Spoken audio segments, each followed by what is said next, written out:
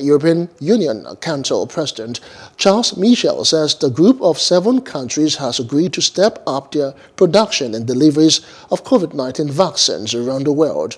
He said partners have now joined them to accelerate the production and delivery of vaccines worldwide.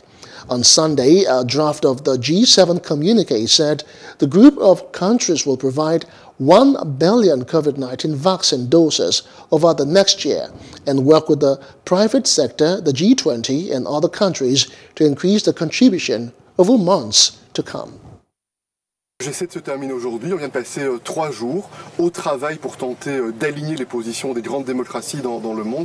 La priorité, bien sûr, c'est faire en sorte que l'on puisse répondre à la demande de vaccins. Et on voit que l'Union européenne a pris le leadership sur ce sujet. Nous sommes maintenant rejoints par des partenaires pour accélérer le mouvement de la production et de la délivrance de doses de vaccins partout.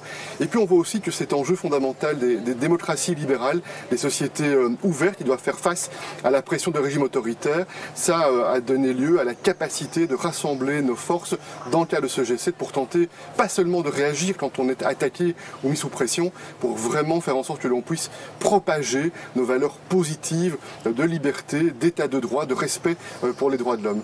Et enfin, un point qui me tient particulièrement à cœur, cet engagement pour l'Afrique. On était en Europe quelques-uns, depuis quelques années maintenant, à considérer que cet engagement pour l'Afrique devait être au cœur de l'avenir des relations internationales. On a pu aligner et rassembler, unifier les positions européennes de plus en plus sur ce sujet. Hello, hope you enjoyed the news. Please do subscribe to our YouTube channel and don't forget to hit the notification button so you get notified about fresh news updates.